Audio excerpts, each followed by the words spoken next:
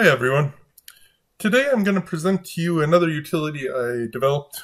I found tidbits of information on this a long time ago, but never to the level that I've taken it, and I thought I'd just demonstrate today. And it's about increasing accessibility, helping certain people, let's say, with poor vision, and making your application talk to you, dictate to you. And surprisingly, it really isn't that hard to do. There's a library for this. And that's what we're going to explore a little bit today. So today I wanted to present to you, basically what we're going to be looking at is the SAPI Object Library, the Microsoft Speech Object Library. I have an article on the subject, and Speak to Me Access. Obviously I developed this with access in mind, specifically forms. And this approach, it's VBA. It's an object library that you can implement into any other project. So it doesn't even have to just be Access. This can be ported to Excel, to Word, to Outlook. If you want to narrate your emails, it can be done. And it can be done quite easily in reality. And that's what I want to explore a little bit today. So I do have an article, as you can see. And you're going to see a little bit of progression through it from a very basic. This is what when I went searching, I managed to find code that would do this basically. Very primitive. You pass an input and then it uses the speak function to narrate it back to you. And that wasn't quite enough for me. And as you can see, I got into early and late binding, first of all, just to give me the flexibility while I'm coding versus when I actually deployed in production. That was one of my first things that I did that I didn't find any real information on. And then I decided, well, this is nice, but then I have to code this against every single control that I want to use this on. And that is simply insane. So I set out to create something more versatile that I didn't need to hard code in every instance. And that's where I came up with the idea of, in combination with an auto key macro, calling my function and that it would recognize where the cursor is, the active control. So I used this, an auto key, if you're not familiar with it, is it associates a key sequence to a command. In my case, I used the sequence key, control T, which I was thinking control talk. And it calls, as you can see, run code and the function, my SAPI narrate function, which is here. And it takes a whole series of all optional input arguments. So if you supply a string, it will narrate that string right here. Okay, so if you supply it, it will just narrate what you supplied. But if you don't supply one, which I don't in my macro, then it's going to go and use the active control. So the control you're currently on. And that's the beauty, the flexibility. Now we have a macro that you can call just by doing control T on any control that I've coded for. And it will narrate that control content back to you. And now we have a versatile and flexible function. Now I've coded, as you can see, checkboxes, combo boxes, command buttons, list box, text boxes. I haven't done every single control type, like let's say a web browser control. I may add some more, but I did the bulk, the most common, the most useful ones in my opinion.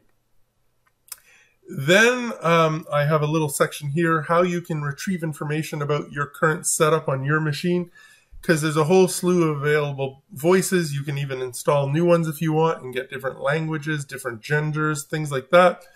This function will enumerate what's currently on your system. And it will return something like this, as you can see. So you get the name, you get this gender, you get the age, you get the language here, English, and etc. So you just get an idea of what's on your machine, because then you can use that when you call my function, right? The narrator gender you want to use, amongst other things. And then taking it a little further, I expanded my auto keys and I added more functions. So we got the control T for talking, but then I added control H to halt or pause, a control G to resume that, to go, and a control E to stop and terminate the narration. So now, even if you have a long, let's say, memo text box or something like that, you can actually pause the narration in the middle and then resume it if you need to. And this is the final version of the function. So enough yip yap, let's dive in, let's take a look at it. So this is what I used. I had a very simple database. This wasn't really refined in any way for presentation, so just bear with me a little bit. But as I said, I have my auto key macro here, and it's exactly what I showed you before. So Control T, Control H, Control G, Control E. And then I have my VBA macros, VBA code, VBA functions. So this is the complete VBA function. And as you can see, the macro calls the SAPI pause, calls the SAPI resume, the SAPI stop function. So that's exactly what it's calling.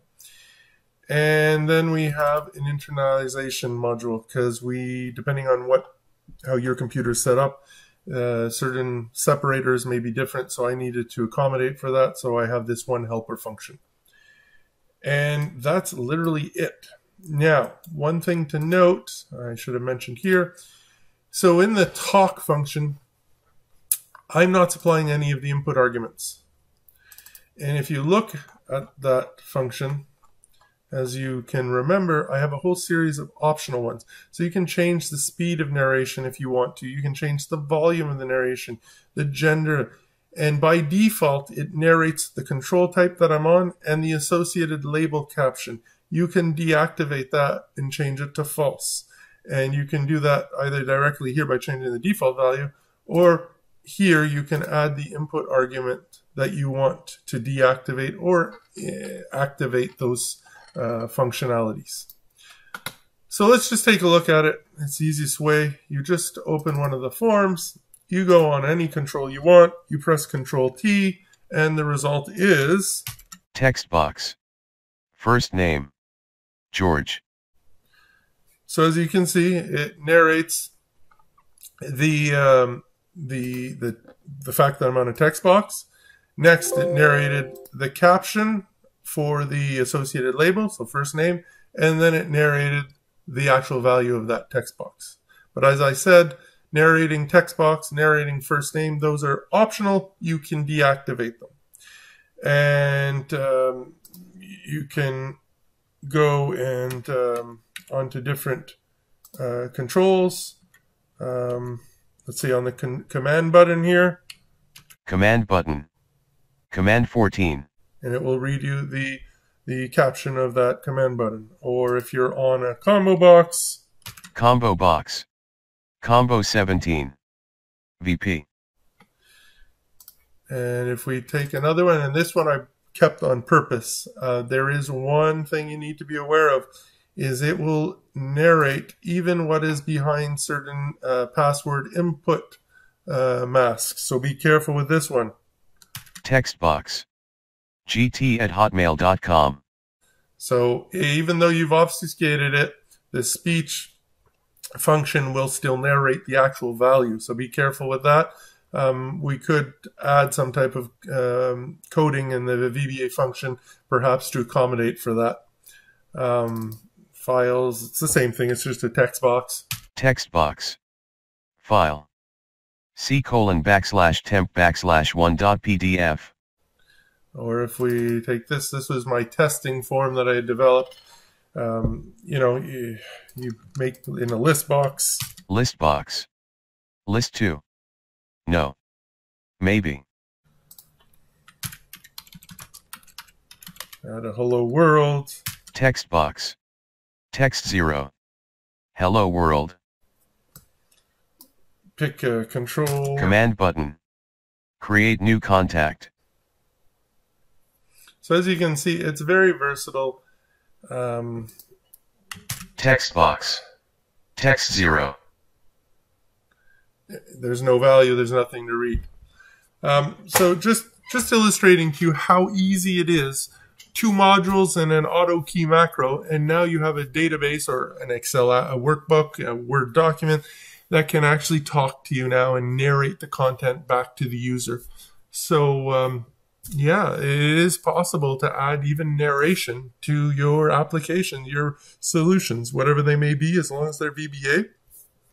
And as I said, my code, it can do both early or late binding. And if you're going to use early binding, as I noted here in my functions, then you have to have the Microsoft Speech Object Library. So the Microsoft Speech Object Library. And it's also commonly known as SAPI. And because it's the SAPI DLL. And that wraps it up for enabling any solution, VBA solution, to speak to you.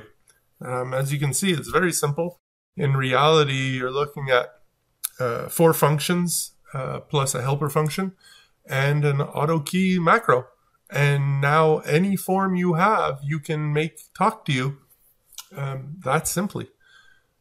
Let me know what you think. Is this new to you? Have you seen it before? Do you think this is something you'll be able to implement in one of your solutions? Thank you for spending a couple minutes of your day with me. Greatly appreciated. If you don't mind, like, subscribe, drop me a comment below. It'd be greatly appreciated. I'd love to know what you guys think of some of these videos. And we'll see you in the next video. Take care, guys.